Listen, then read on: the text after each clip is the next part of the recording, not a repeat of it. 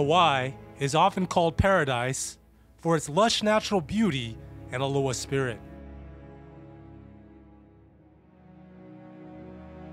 Visitors from all around the world travel to her idyllic shores.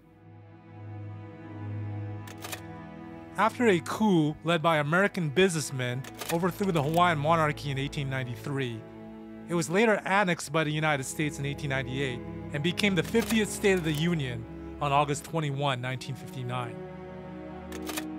It was coveted by the United States since it is located 3,000 miles from the United States mainland and 4,000 miles from the shores of Japan. Since 1875, it has been a vital military outpost for the worldwide prophetic operations of this nation. And because of its strategic importance, her soil honors those that have fallen for this nation. Overlooking the skyline of the city of Honolulu and Oahu, the National Memorial Cemetary of the Pacific is the final resting place for those who gave their lives for the United States from wars fought in Asia and the Pacific. Located at an ancient volcano called Punchbowl, the ancient Hawaiians saw this place sacred and called it the Hill of Sacrifice. Established in January 4, 1948, it was initially for those who gave their lives in the Pacific campaigns in World War II.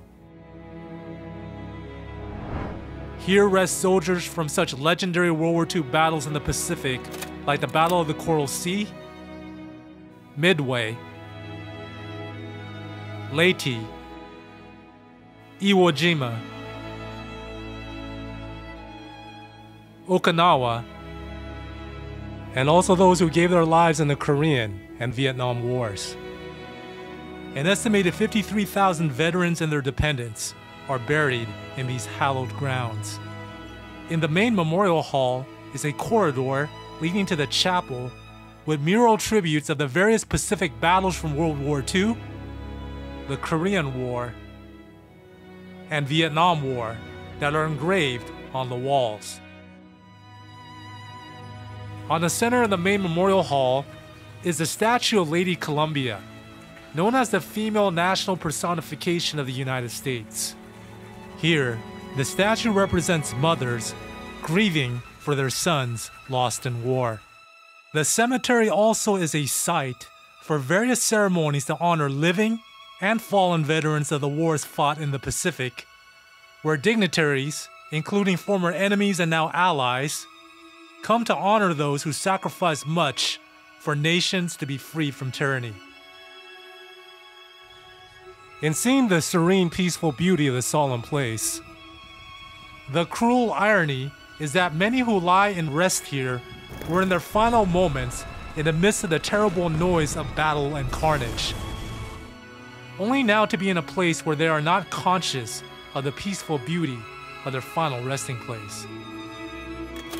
As the United States honors the heroic deeds of those that have fallen, so too God honors those that have fallen to their rest.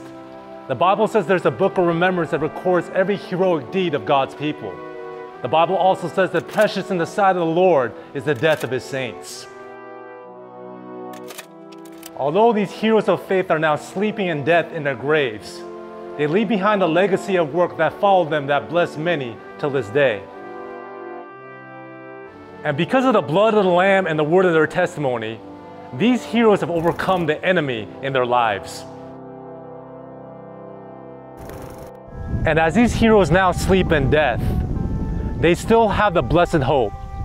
Because in another hill of sacrifice called Calvary, Jesus paid the ultimate price for our sins and defeated death. And soon, Christ will return.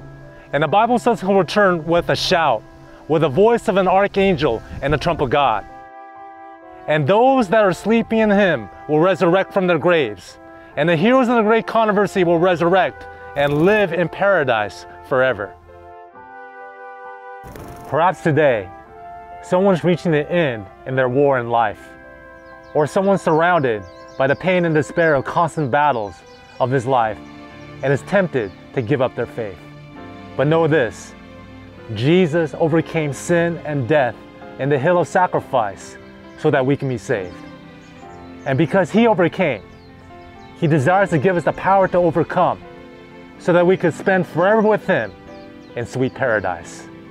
Will you not accept Him today and His invitation to join Him forever in the paradise of God?